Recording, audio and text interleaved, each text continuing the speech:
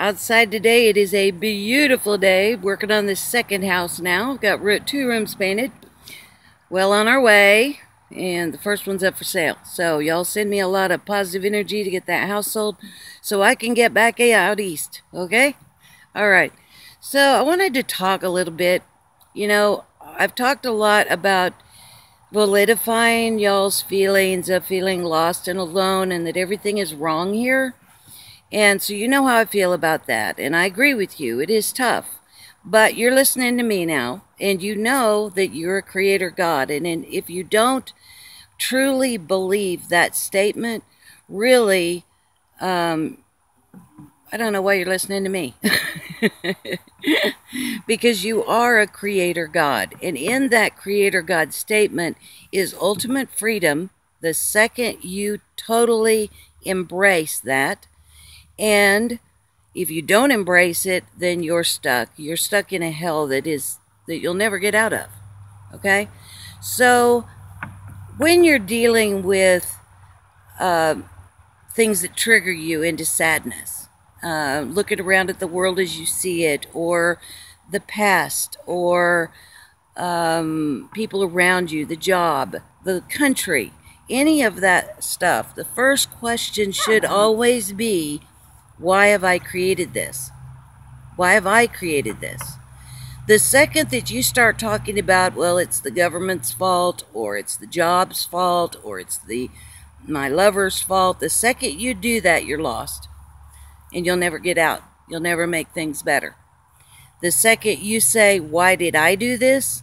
You have total freedom. When you take control over all of it, and you accept the fact that everything in your life from the moment you were born until now has been your creation, the second you do that, then you're free. Because now it's just a matter of practice to get it right. I know I've told you all this before. So when you're dealing with these past events, if you're dealing with a difficult person in your life, the question should be, why am I creating this? Why am I going to the timeline where this person is so mean to me? Because there is an aspect of that person that is wonderful and beautiful. There is an aspect of this planet where all the countries work effectively and wonderfully and are very, very positive. There's a aspect of your job that works beautifully for you. The question is, why aren't you on that timeline? And there's only one person that can get you to that timeline, and that's you. So if you spend all of your time going back into the past and moaning and groaning about how this or that treated you badly, then you will just emanate that vibration and it will continue to happen. This is why people get divorced and married, and they get up in the same situations over and over. Same thing is true with jobs, is because they don't understand that they're the ones that created it to begin with. So if you want it to be different, you have to create differently, okay? Now, you may not understand how this works, how that creationary process works. We can use words. You can use mathematics. You can use science. You can use theology. All of those are just languages. They're languages to attempt to understand how the law of attraction works. But ultimately, it is a very complex process that's built on a very simple concept. And if you're really into it, if you really want to try to figure it out, well, then certainly go into the mathematics, the science, the whatever. Ultimately, I personally think that it is too complex of an issue to truly understand until you're outside of the human brain. But that's my opinion, and my opinion only. And somebody could figure it right on out. But ultimately, that's what it is. So when you're in a difficult situation, whether you've been triggered to remember a bad situation in your past, then the first question should not be, how did that person do this to me? How could someone who says they love you do this to me? No, the question should be, why did I create this? What was I emanating? How was I vibrationally where was my set point vibrationally that brought me to the timeline where this stuff occurred to me. Now with me, I went back in time right after I died where I saw it all, and I could easily, quickly see how it started, how it grew, how it kept going until I figured out how to stop it. Now, I'm German, and I do have German tendencies, and I'm pretty much efficient. I'm all about efficiency. So I'm not really into the whole, let's tear everything apart from your past and try to analyze it in detail. I have done that on many points, many instances, many people. I have done that. All that did was take me down in vibration to the event that I was thinking about, and it made it difficult to be happier and happier. Ultimately, what I found was that spending my time at every moment of every day concentrating on being a little bit happier was the quickest, most efficient way of handling this whole question. So it doesn't matter whether or not you're dealing with a situation that's right in front of you or whether you've been triggered to something in the past. If you deal with it simply by being on top of how you're feeling at all times and then making that just a little bit better, you will eventually raise till you get to 5D. Or at the very least, you will have 4D in a happier way. Your 4D experience will be much more pleasant. As long as you are spending time analyzing and going over bad events, ones that trouble you, then you are emanating that vibration and you will recreate it in some way, form, or another in your now moment. Okay? So be warned. Be warned. You are more than welcome. Now, I'm never going to interfere with anybody's life path. I think whatever it is you do in whatever way you do it will add to the whole. It is good for the whole, whatever experience you take. But if you would like for it to be more efficient, then you must be pretty firm with yourself. And no one else is going to do this for you. You're the one that's going to have to be on top of yourself to see if you're going back in time to analyze a situation because you want to mope about it, that you want to be right. Remember that we don't collect happy moments like we collect sad moments, bad moments, difficult moments, because that collection of the past in planning for the future is done by the ego. And the ego's job is to protect you. So its job is to collect the negative stuff, which is why I'm really a big person to stay out of the past. Stay out of the past. The stuff that you remember was collected by your ego in order to keep you safe.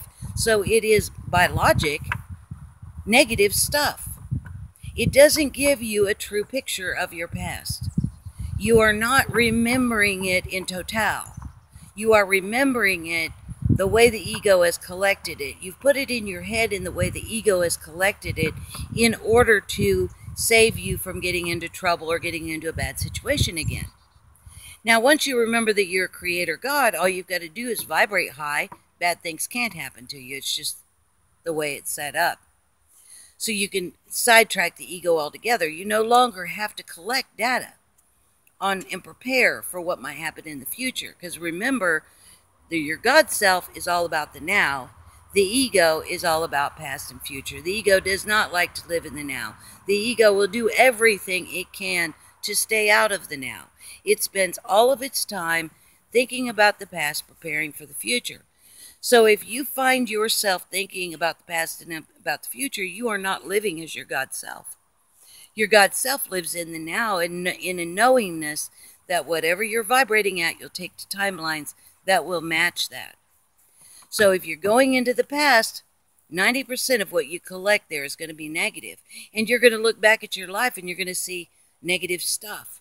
But that's not true. You've had wonderful, wonderful moments in time that have not been collected by the ego. Just absolutely blissful moments that have not been collected by the ego. And you've had many of them, much more happy moments than you have negative ones. But the ego doesn't collect that because there's no point in it. The ego collects for a reason. It collects for a reason. Okay? Does that make sense? So remember that when you walk through this day by day, all of the vibrations that are on this planet are available for you to be happy. It is your choice every moment of every day. If you spend your time going back in your past or worrying about what your future holds, you will undoubtedly be vibrating lower than you're capable of vibrating.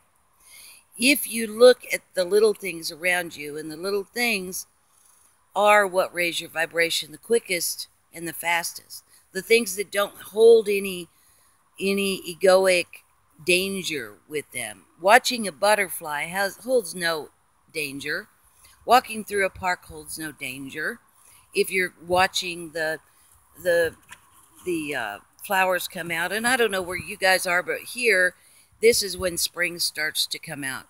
Over the last week, we've been able to see it really, a lot of grass growing, a lot of the early flowers of coming out. And you can take those moments, and those moments simply are not collected by the ego of your past. So your past has been better than you remember it to be. But what I want you to remember is that no one is going to do this for you. No one can get inside of your mind and tell you. I could if I was living with you. If you were in Naya's boot camp, I would be calling your attention to it every moment that I was with you. I would be drawing your attention to the fact that you are worrying about something that might happen, or you're remembering something in the past that was messing up your now moment. Because in the now, frequently, most of your day is pretty darn decent. Pretty darn decent if you look at it objectively. But ultimately, it's just easier, guys. It's easier staying in the now and operating for what you're dealing with right this moment. If you spend all of your time trying to analyze what you've done in the past or what others have done to you, then if you are going to do that, then remember you are doing it from an egocentric perspective, not from a God perspective. And try to remember to ask the question, why did I do this? That will lead you back to your God self faster than anything else will. And it is the truth. Everything has happened because you created it. A lot of people that I talk to, they don't have any problem with the stuff that they've created that's positive, but they have a real problem admitting that they're the ones that created the negative. But until you accept both sides, that you've created the good and the bad, then you cannot fully live as your God self, and you cannot completely consciously create. You must be honest about everything is about what you've created. Not just the good stuff, not just the bad stuff, but all of it. You've created all of it. Every single moment of it, it's been you. It always was you. It always has been and always will be you. Okay? All right, guys. I love you so much. Huge hugs, and I'll talk to you later. Bye now.